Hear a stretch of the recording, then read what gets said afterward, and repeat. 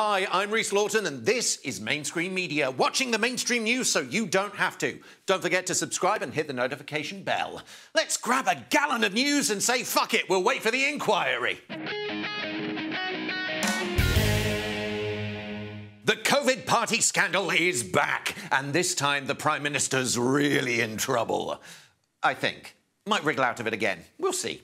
But which party? That Christmas one in number 10? Boris hosting a quiz? The one outside with wine, cheese and a baby? No, none of them. New one. May 2020. Amazed anyone in Downing Street found time to do any actual work.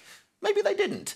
Hence the massive mess. I know what you're thinking. We've been here before. Maybe there's some doubt about it. No, looks pretty clear-cut. This time there's an actual invite to 100 people. BYOBB. Bring your own booze, Boris.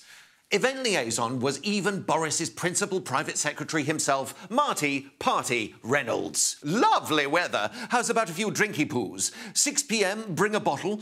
Be there or be, well, like the rest of the plebs. So, was Boris there? Well, yes, he admitted it. Loads of people saw him, kind of hard to deny. Sorry, he told MPs, but with that classic politician's apology, sorry if you're unhappy. Brutal headlines. Well, a few of them.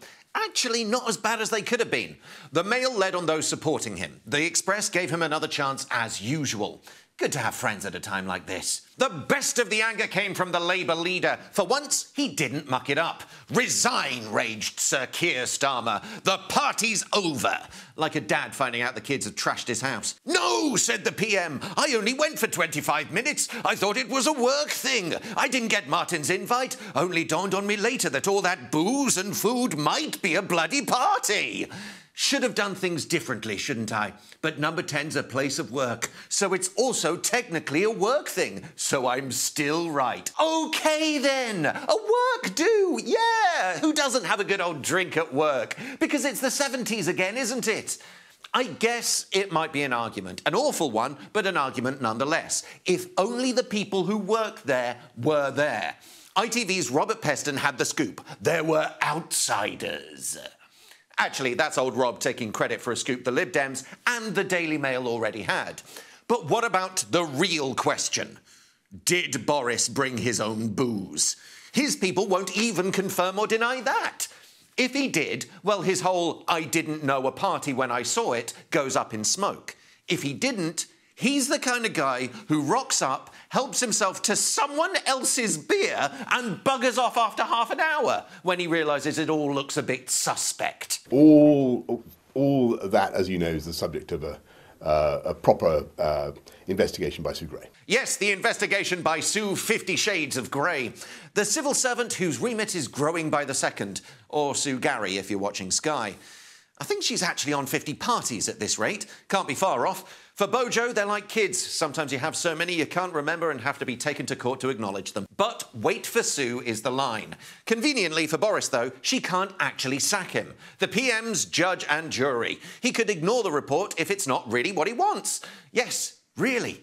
Glad to hear Boris thinks it was within the rules. I don't think we were allowed to party. There are even laws about it. Loads of people got fined for this kind of thing. You can meet one person outside your household in an outdoor public place. Full lockdown! Lots of rules. Some geeks probably read all of them. Where in the rules did it say that it's OK to go into a garden with your colleagues and get drunk? So I think the reason that he clearly wanted to apologise because he implicitly thought that this was part of his work. Good try, Nadeem. And it's good to have you back, Robert. You'd think the police would be involved. The Met tried very hard to dodge previous investigations due to lack of evidence. But the evidence for this one is right there in black and white. You know, the invite at the start. Just rewind a few minutes if you need it again. I'll wait. OK. The Telegraph even found a barrister who thinks Johnson could face prosecution as an accessory to a crime. All this does depend on the Met bothering. Maybe they should get Derbyshire Police to step in. They spent the first lockdown using drones to collar people going on non-essential walks. Isn't living in the future grand? Oh, apparently the Met are in contact with the Cabinet Office. How decent of them. Maybe they're trying to find out where Cressida Dick's invite was. For now, everyone's rallied round Boris, except the Scottish Tory leader who's called on him to quit. Is that a problem? Jacob Rees-Mogg? Douglas Ross has always been quite a lightweight figure, so I don't think that... Yeah, Ross is shit, isn't he? And nobody, just like the Boris of Scotland. Sure, that's not the title he goes with. Try the others. More than 20 cabinet ministers were strong-armed into... gave him their full backing. Well, for the most part. Leading the charge, Home Secretary Priti Patel, despite being the one who told us to dob in our neighbours for partying. Probably returning the favour for Boris, telling them all to rally round the Pritster when she was accused of being a bit of a bully. And right at the back, looking a bit awkward, were Chancellor Rishi Sunak and Foreign Secretary Liz Truss, who both took till the late evening to finally tweet some half-hearted mumblings of support. Time-limited support from Rishi, Liz is standing behind him, probably with a knife. Both know that if it all goes tits up, and it surely will, they don't want their own leadership campaigns to be tainted with this kind of rubbish. Maybe simpler to stick to the facts. I don't know what did or didn't happen. Those are the two options, yes. Ed Argar, Health Minister there, though easy to believe he didn't get an invite. Or maybe you go even further than anyone else. Michael Fabricant? Tory backbencher, this guy. Those of a nervous disposition look away now. The risk of contagion is far greater in a building than going outside in a garden where people could not let me just finish. Where people could not mix with them because it's a secure area. You don't tend to get that elsewhere. So from a COVID point of view, I would argue it was not actually a bigger risk as having to work there anyway. Yeah! Safer at a party than at work. You'll be rewarded well, Michael. A gift certificate to the Tony and Guy of your choice. Rather less to celebrate when it comes to the current state of COVID. All the news actually seems very geared towards it's over, because most outlets and politicians want it to be. This week, one of the guys who guided us through it all, Jonathan Van Tam, even quit. Yes, back to the University of Nottingham for him. Sad loss, particularly his football analogies. Game over, we've won. Have we, though? We hit 150,000 deaths last weekend. Yeah, sorry to bring the mood down. Oh, you missed it? Not that surprising. Literally no one in the press noticed. Much more important stuff bumped it, like the Home Secretary announcing another crime crackdown, Danny Dyer leaving the East End, is that right? And Uri Geller finding the Ark of the Covenant. Don't open the box! Actually, do. Can't be much worse than what we've got. And sometimes you just want to see some Nazi faces melt. But politicians are desperate to draw a line under COVID too, like Rishi Danger Sunak, the man who gave us Eat Out to Help Out. Yes, that glorious time of dining in Nando's and cunnilingus puns, which Boffin said only succeeded in spreading the virus. The dining in, not the oral sex. Stay safe, kids. Likes living on the edge, does Sunak. He said cut the COVID isolation period, but actually on this, he was ahead of the curve. The government quickly agreed. Why? The UK Health Security Agency made a bit of a boo-boo here. Yes, the artists formerly known as Public Health England, who took the reins last year after PHE took the flak for fucking up test and trace. For weeks, ministers have been using their advice to rebut calls to reduce isolation, saying rules are in line with the USA. It's 5 days there, sure, but only because they start the clock from a positive test rather than symptoms. We know what we're doing. Actually, they don't. That's totally wrong. We both start from symptoms. Ugh. Surely someone should have, checked it? Maybe they didn't because it was convenient to follow that bad science. Now they want to slash the isolation time. Piss on it. That can't be right. Tests are changing too. The government's scrapping free lateral flow tests, right? Says right there. OK, sure. I mean, that'll keep the case numbers low, won't it? Is that happening, though? We are not calling to an end for free lateral flow tests. Where did that story come from, then, Nadeem? The Sunday Times made it all up? No, a Whitehall source. And it's the government's own strategy, which says it will happen at some point. It costs billions. It can't go on indefinitely. But it's your classic, let's leak this, see what people make of it. Oh, they hate it. Quick, pretend it's not on the cards. Just yet. At least all the COVID testing rules are now much simpler this week. Everyone clear? First, those lateral flow tests are all you really need, if you can get some. My mate Dave's got a van full. He'll sort you out. PCRs? Nah, old news. If you've got a positive lat flow, the government says it's highly likely that you've got it. Heard that before, usually when it's bollocks. So the point of the PCRs before was, well, they're meant to be more accurate, especially for Omicron. But I guess someone's decided they're too expensive. Or they've run out. Or just because. Don't question me. I mean, them. Just assume you've got COVID, yeah? Like former Health Secretary Matt Hancock. He's OK, though, the Evening Standard tells his fans. Less info from Matt about those VIP COVID procurement lanes he used to give contracts to his chums. You know, like the ones the court just ruled were unlawful. Matt, shh! Maybe lie low a bit? Take the wife and mistress on holes. Luckily on travel, oh God, it's all so simple now. Don't need a pre-departure test to come back. Just come. Bring your friends. Lick 'em. Don't worry about anything, least of all COVID. Just a cheeky lateral flow when you get here. No PCR, forget that crap, didn't you hear before? It'll be fine. What's the worst that could happen? Well, you've got COVID and you've just given it to your nan. Move on. Daily lateral flow tests for 100,000 critical workers. Why? No idea. No extra help isolating or anything like that. Just keep testing, assuming anyone's got any left. The tests, not the workers, though both are in short supply. Actually, workers are in such short supply, we've even had the army involved. Tanks on hospital lawns, shooting guns in the air to get things moving a bit, give those doctors a fright. No, of course not. Helping with the logistics, of course. Now, I know some overly anxious people get in a bit of a tiz about that kind of thing, but it's not some kind of armed insurrection. No one needs that making clear. When you talk about armed forces, you know, around hospitals, they're not sitting there in combats or anything like that. Weirdly, when the business minister Paul Scully did make that clear, I'm suddenly a bit more on edge. Yes, hospitals are overwhelmed. Lots of staff off sick. How many staff? NHS hospital staff COVID-related absences in England are up by more than 40% in the space of a week. That's pretty bad. Maybe read the papers where it's definitely under 40%. Or watch GB News, where it's much worse. Troops are being deployed at London hospitals as NHS staff absences due to COVID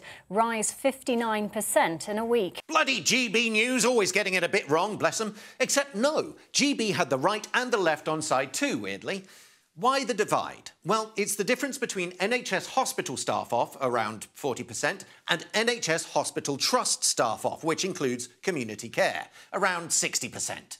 Which no one bothered to clear up. Then again, in journalism, you just need two sources. Well done, BBC and GB. You're both right. Have a lollipop. The US has a unique solution to this. Why not plug the shortage by letting vaccinated workers carry on, even if they've got COVID? Well, because that would be mad. But on Planet Joe Biden, if nurses have had the jab, they can return to work, even if they've got the virus, providing they're only mildly symptomatic. CNN loves it. The right move to stop staff shortages, says its medical analyst. Well, yes, as long as you don't mind those staff having COVID. They're also banning the unvaxxed from working at all, even if they've tested negative for COVID. That's on its way over here too, and Health Secretary Sajid Javid thought he'd find out what those at the coalface thought. You're not happy with it, tell me. No. So I've had COVID at some point. Yeah. I've got antibodies. Yeah. I've been working on COVID ITU since the beginning.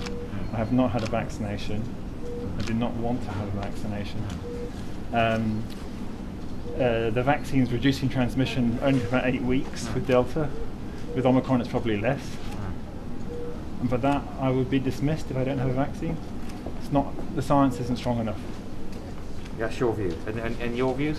Yes, that doctor seems to have the wrong take on it. Anyone else got a more palatable one? This row was a weird one. That policy doesn't kick in until the end of March, and the Sarge did literally ask for it. Almost like he was trying to create a bit of a storm. Whip something up for the cameras. A distraction? God forbid, from what? Oh, maybe a Downing Street party. I'm sure it's a coincidence. But speaking of getting kicked out of your job because of your vaccine views, let's not forget poor old Majid Nawaz, formerly of LBC, now in the wilderness, like a paper bag in the breeze. Said he refused to go quietly, then did after he realised that shouting wasn't as good as a microphone. Yeah, you know him. On LBC Radio, leading Britain's conversation, the former extremist turned poster boy for counter-extremism. Isn't he marvellous? A true example to us all. Lead our conversation, Majid. Show us the way. Oh, until he started having the wrong conversation about vaccines. Not on air, of course, on Twitter. Anti-boosters, side effects of jabs, and stuff about state psyops and the New World Order. Not my cup of tea, I'm much more the hide-in-the-bunker type. But when you're on Shock Jock Radio, that kind of stuff used to be mandated. And nothing about it on his actual show either. Perhaps it's most telling that he'd clashed with LBC stalwart Ian Dale, who accused him of tweeting deranged rubbish. After all that deranged rubbish he tweeted. But not a fan of dissent, is Ian. Perhaps he should be one of the Sergeant's enforcers. Yes, the same Ian Dale who got cautioned for assault after trying to forcibly remove an anti-nuclear protester from a TV interview in 2013. This is what happened when a protester tried to appear in the back of an interview with Damon McBride. Now, you may recognise that as Ian Dale, former Conservative candidate. Kept his job, though, back on the mic. Unlike Majid, who's out, the network said, after discussions, which probably went along the lines of, sorry, mate, your social media posts aren't very on message. Have you considered joining TikTok? Shall we check in on Prince Andrew? Probably best. It's been a whole minute or so since he was last on the front pages. Oh dear, that all looks a bit shit. Yes, facing trial later this year. Did share the front pages with Partygate. Thank God Boris and Andy had each other.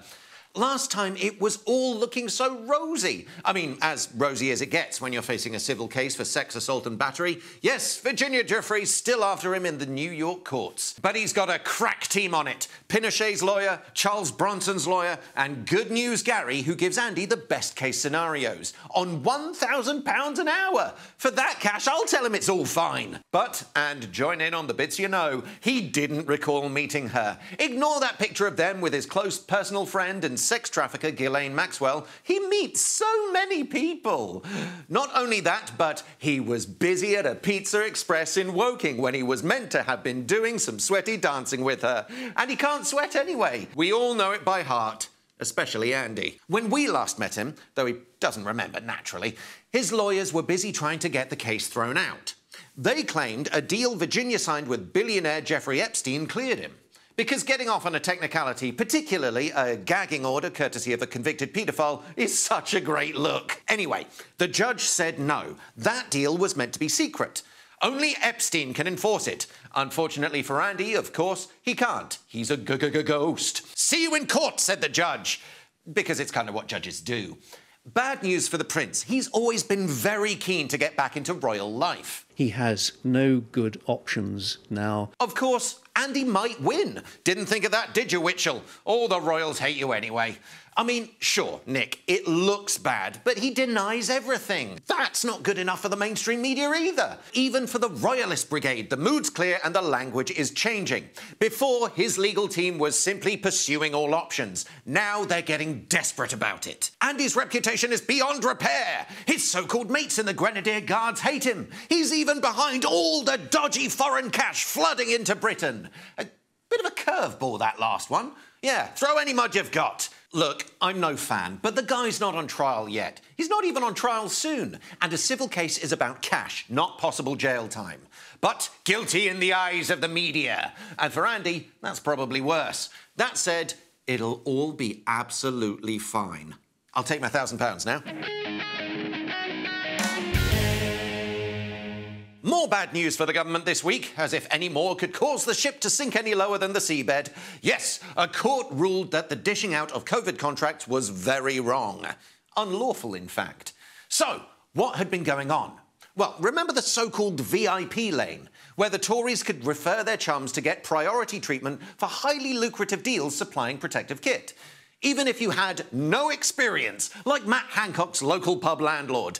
Maybe you just set up a new company to get the cash. Or perhaps just had a good contact. PR firm Public First. That's the one with a hotline to Michael Gove and Dominic Cummings. Another court case already found that unlawful as well. What about Randox and Owen Patterson? MedPro and Lady Moan? Sells knickers, hence the pic in the Sun. There's a journalistic reason, you know. I could go on, but there's like 500 of these.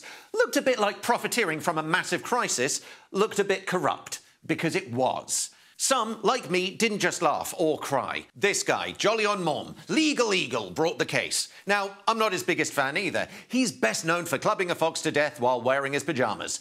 Jolly, not the fox. He was wearing a red fur coat. I digress. The judge agreed with him. The fox deserved it, and the contracts thing was a crock of shit too.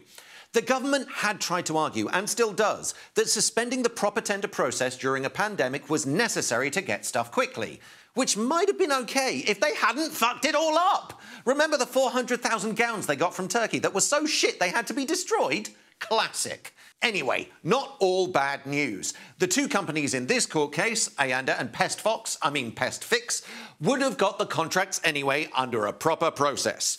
That's what the government's clinging on to. Not quite the point of it, though. All the papers, bar The Guardian, buried it. Normally, that's a bit dodge, but so much other shit hitting the fan.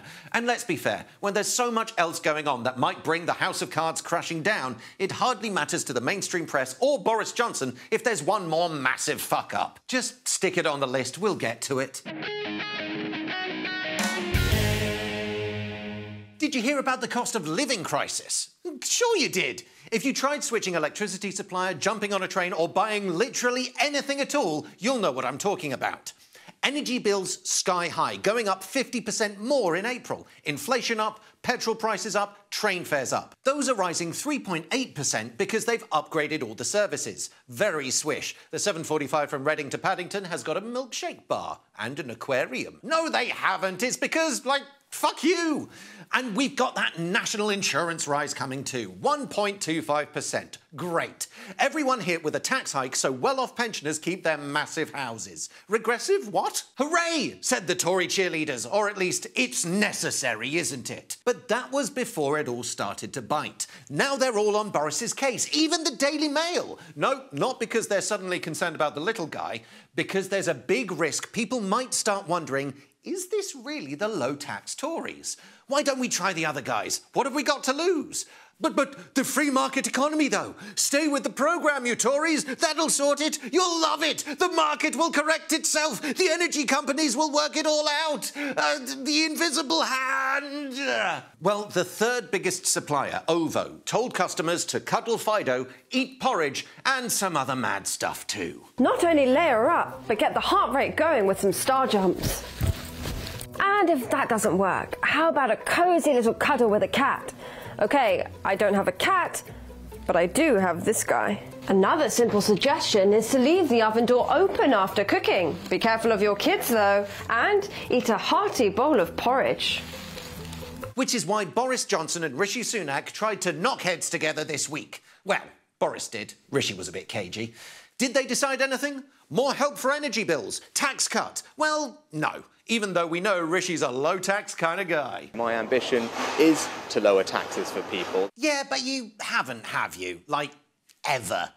Rishi's in charge of the purse strings and doesn't want Boris to have a win right now because he wants Boris's job and wants a bit of blue water between them. Maybe that's why he did a 200-mile dash to talk about local jobs in Devon.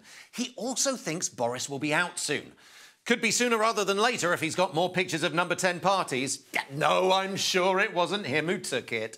But others in Cabinet see the problem with holding back. Step forward, modern-day Robin Hood, Jacob Rees-Mogg. I'm a man of the people. Vox populi, vox dei. Yes, nothing says man of the people more than a language of the people who've been dead for a millennium. I believe you, Mr. Moneybags. The honourable member for the 18th century loves the bedroom tax, hates same-sex marriage and abortion and the benefit system. Not known for his compassion. Like, say, implying the victims of the Grenfell Tower tragedy only had themselves to blame. If either of us were in a fire, whatever the fire brigade said, we would leave the burning building. It just seems the common sense thing to do. Maybe he's changed. Did those three ghosts actually manage to pull it off? It seems good old Jake had a right go at the Chancellor about the national insurance hike, even though some tried to downplay it. We have a collective position. Sure, Grant, but in political speak, that just means promising not to have a go at each other in public. And Rees-Mogg didn't. He's too polite for that. Got his nanny to chat shit about it instead. Anyway, according to sources, which may or may not have been his nanny, he told the Chancellor to scrap it. Why? Well, when you've got many large houses to heat, you start to feel the pinch. Actually, Mogg also had a dig at those lazy civil servants working from home. Why not sack them instead to raise the cash? And there, it seems, is the real story.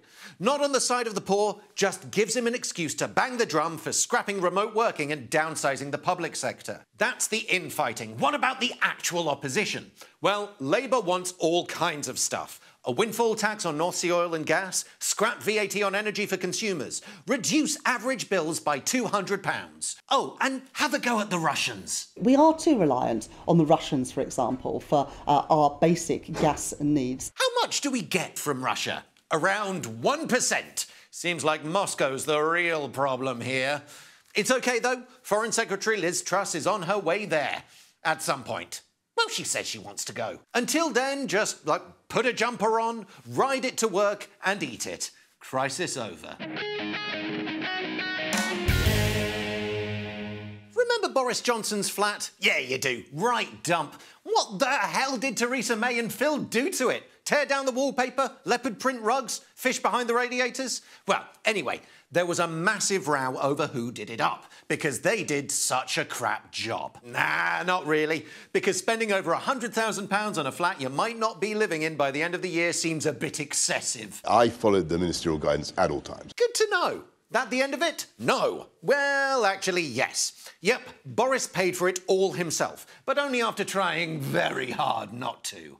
What actually happened? Well, his mate Lord Brownlow gave the Tory party £67,000 out of the goodness of his heart to help cover the work, or 1.6 million party rings, as part of a trust which never actually existed and was only him anyway. Sounds like a right load of balls, because it was.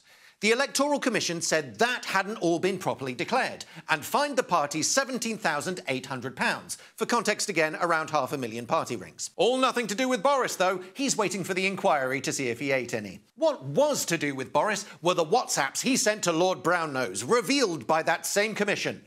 Flat's a tip, my lord. Want to get Lulu, that's a posho decorator, not the singer, to fix it up. Give her the cash. I'm on the Great Exhibition 2.0 plan. Sorry, what's that?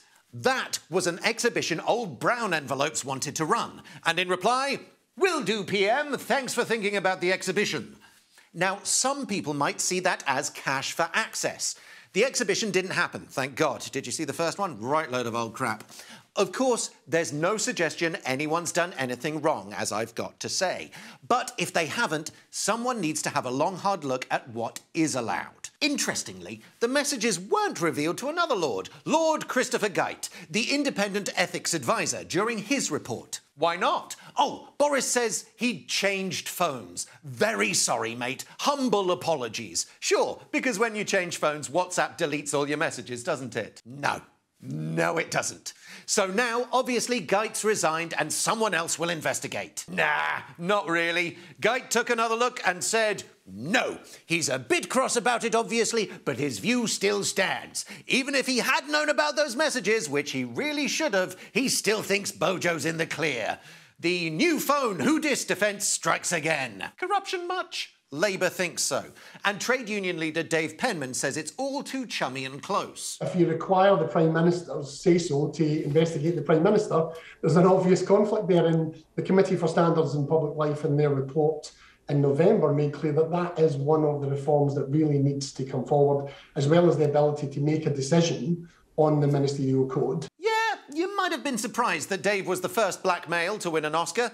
He probably was too. Someone got a little too eager there as the channel was about to announce the death of Sidney Poitier. You know who else isn't investigating Boris? Well, yes, Sidney Poitier, I see what you did there, but also the Parliamentary Standards Commissioner.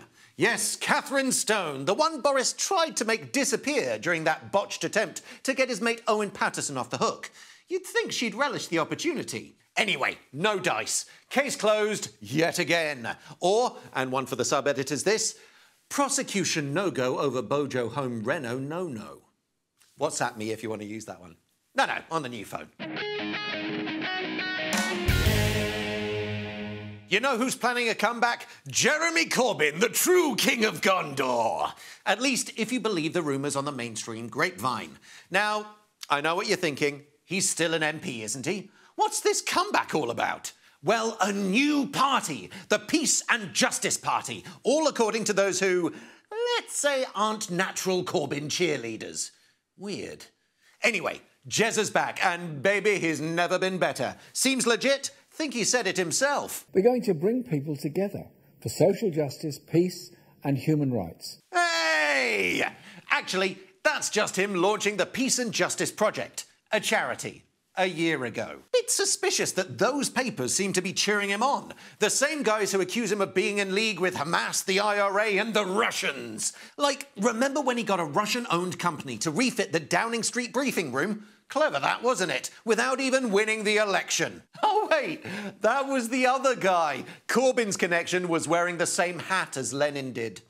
Now, it's fair to say Jeremy's no friend of the current Labour leader, despite JEZZA having given Keir a job in his shadow cabinet. But Corbyn's in a party already. The Labour Party. Yes, contrary to popular belief, still a member, having served a suspension following that report into anti-Semitism. Starmer insisted it was up to officials to decide Jeremy's fate. But when they decided wrong, he blocked his predecessor's route back to the Parliamentary Labour Party. All meaning Jez can't stand under the Labour banner at the next election. He remains an independent. What about the new party then? Any truth in it? Well, no.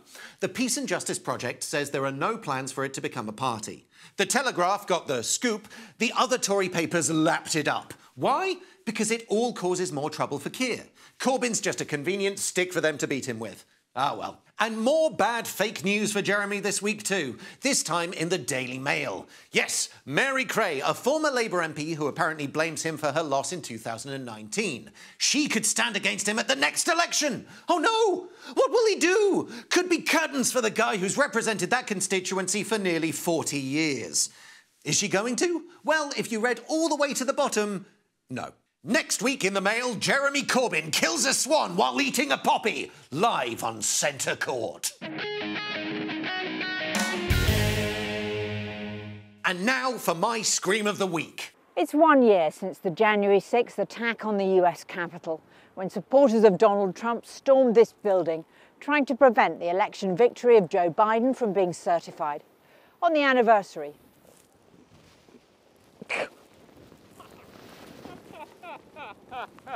oh my God.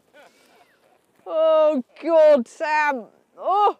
So that's me, Rhys Lawton, and until next time, I will be watching the mainstream news so you don't have to. Don't forget to subscribe and hit the notification bell so you can watch me grow into my final form with huge mechanical arms and lasers for a heart. Have a lovely week.